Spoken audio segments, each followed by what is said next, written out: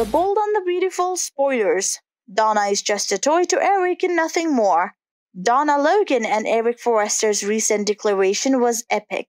Although Quinn Fuller already didn't deserve it at this point, fans are extremely thrilled for Deric.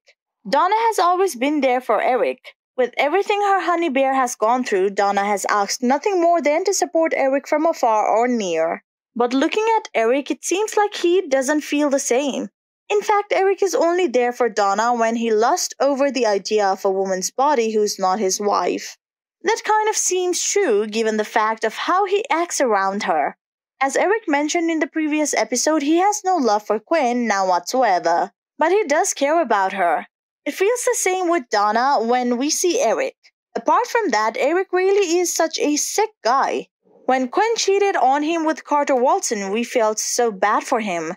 But now seeing that he knowingly made Quinn feel undesirable for such a long time is nothing else but pure evil. While Quinn hoped her husband feels the desire to share intimacy with her soon and even tried everything she could, Eric was banging another woman in the same bed that he slept with his wife at the night. If Quinn really is so disgusting to him, why doesn't he end the marriage? What's going on inside Eric's head?